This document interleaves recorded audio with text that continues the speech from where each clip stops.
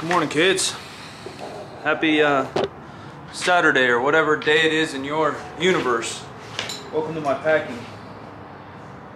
Not the prettiest thing, but sometimes you just got to get her done. That's how we get her done.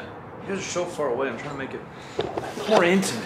Finally got some sleep in me, and so hopefully today's training goes well. I've been told you training about 4 days a week, trying to find a real plan now. I want to be strong.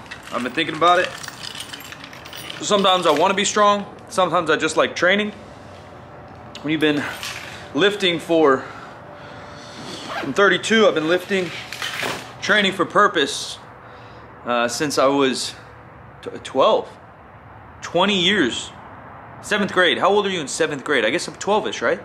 I started with my strength and conditioning coach for basketball. So, you know, at that point I wanted to get better at basketball. I wanted to get faster. I wanted to dunk. I wanted to be resilient. I wanted to be, you know, better than everybody at basketball. And I still do, and I still am. I'll cross your little ass up. And then I went through a strong phase of, you know, late teens, early 20s. I just wanted to be the biggest, baddest dude. I wanted to look like Ronnie Coleman. I wanted to look like Dexter Jackson was one of my favorites. The dude wore Jordan. And he was so symmetrical, is so symmetrical. I was like, I want to be Dexter Jackson. And then you learn other things, you know. No shade by any means, but that was not the route for me. And then I found performance training, strength conditioning, powerlifting, weightlifting, and I wanted to be strong. And I chased that pretty dang hard for 8 years or so. And from there, you know, goals change, people change, and here I am, probably off of 4 years of kind of just floating, you know, enjoying training, enjoying working out, but no direct goal. Business goals come into play, life goals come into play. I bought a house, I've moved, I opened businesses, I've closed businesses. Other things happen. Meanwhile, I still am training. And not that my life is any less hectic by any means. Life is absolutely insane right now. But I got a little urge, you know, we're all on this. I've been watching Dexter. I don't know if you guys remember Dexter, but there's this Tony Robbins type character who's a murderer. And he keeps saying, tick-tock, tick-tock, tick-tock, tick-tock. That's the sound of your life wasting away. And that stuff doesn't normally hit me. It's just in my mind right now to tell you that it's pretty meaningless to me. But, you know, I know my clock to be my strongest isn't 30 years, you know, it's more like 10, 15 years. You know, I could probably sneak into my 40s and still be my strongest ever, but that's gonna take some effort now that will maybe portray later. So I wanna get strong. So today's heaviest day of the week, probably, if you throw it all together, I kinda go heavy deads today, medium squats. And medium is just a general phrase I'm using in terms of not only the intensity but the volume. Comp squatting, and then it's the only day I do all 3 comp lifts with no variation. And then it'll be comp bench, also medium to heavy. I'll probably try to smash like a comeback PR of like 5s, top 5s. So whether that be maybe 305 or so, we'll see. Squat, similar thing. Maybe we'll work up to 425, 455, and then deads I'm going to be pulling with the guys, and we'll see how heavy that ends up. Maybe 565 to 585, somewhere in that range is the goal. Chilly, rainy morning here. Time to get after it.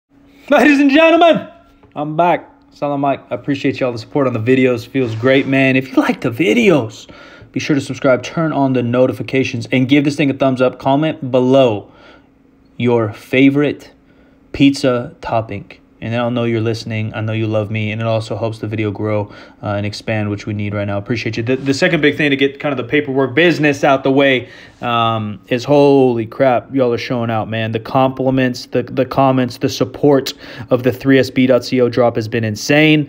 And if you guys haven't grabbed your stuff, I don't want to tell you you're out of luck, but we have very, very, very few things left. We might have a beanie left. Check the website, 3sb.co. We might have a hoodie in like XL or 2X, a couple pairs of shorts, not many, very few sweatpants and some socks. We have a couple tees left in couple sizes, not all though. So check that out. XLs, I think we have maybe some smalls. So check that out. Your guys' support's been insane, and it's crazy for me to get back to my roots of creativity and to fully expose it to y'all. Is very nerve-wracking and anxiety-driving I feel like I'm standing naked in front of you, but your guys' support has been insane. And my goal is just to create unique, small batch, one-off items that are highest quality that you can enjoy, that you can feel good about wearing, be functional, feel good, dress good, look good kind of deal. So thank you guys so much. The beanie I'm wearing right now is from the drop. The shorts are from the drop before. And again, once it's gone, it's gone. Talking about coming in the gym, man, we're feeling good. Big deadlifts today. My groove is finally finding itself. I had a talk with Mike Tashir. Very, very, very accomplished powerlifter in his own rights. Coach to many champions. The guy's been around the game for a very, very long time. And so he put on his Instagram a while ago, he was talking about how things feel versus how they move in the squat bench dead coming back from a long layover. And I chatted with him a little bit about that. And him and I had similar experiences with ourselves and not only our clients.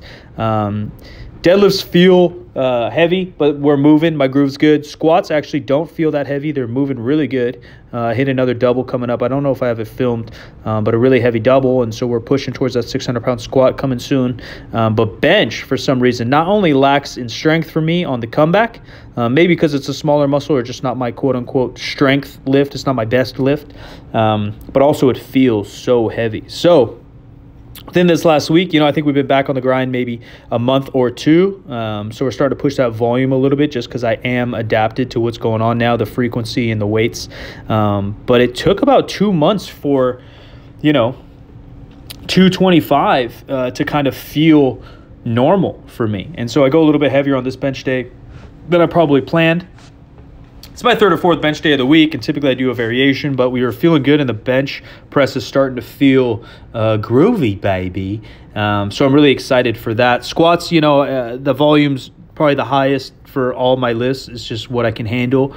So feeling like a hair beat up, but nothing bad, and things are moving good. I found my groove easily with the squats again. I'm kind of built to squat, obviously. The pulls were goofing and grooving, but that's bench for some reason just always feels heavy in my hands.